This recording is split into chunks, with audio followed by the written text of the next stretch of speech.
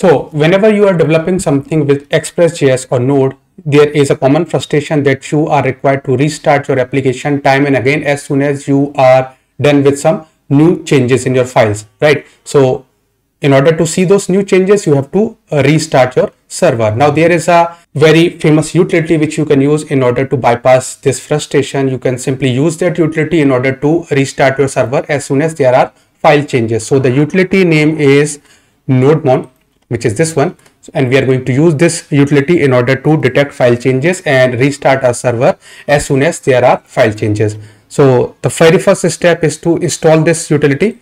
So let's stop our server, to npm I then -d and Nodemon. So this will install Nodemon as a dev dependency, and you will get to see in your package.json that there is a new clause called dev dependency and Nodemon is listed under that particular structure.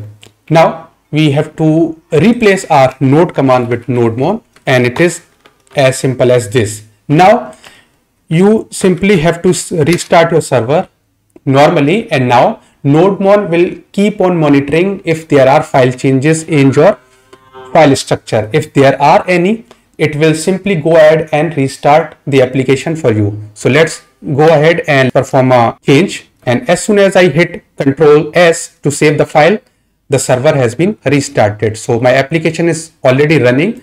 If I go to this particular route, it will show me the updated data, codelet 2. If I go back and change it to codelet 4 and now I reload this thing, I will get to see codelet 4.